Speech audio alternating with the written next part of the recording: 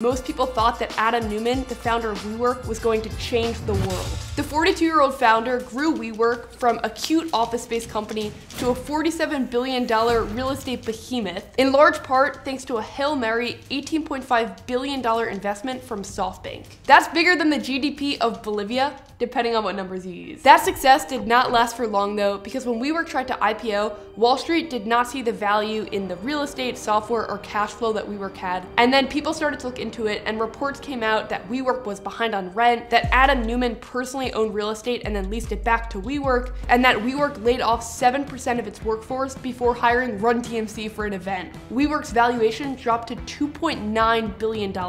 Huge difference. That's obviously a lot smaller than the GDP of Bolivia. Adam Neumann got removed as CEO and got a $500 million buyout. He's now invested in 49 startups across New York City. WeWork's future is a little bit less known, but in 2018,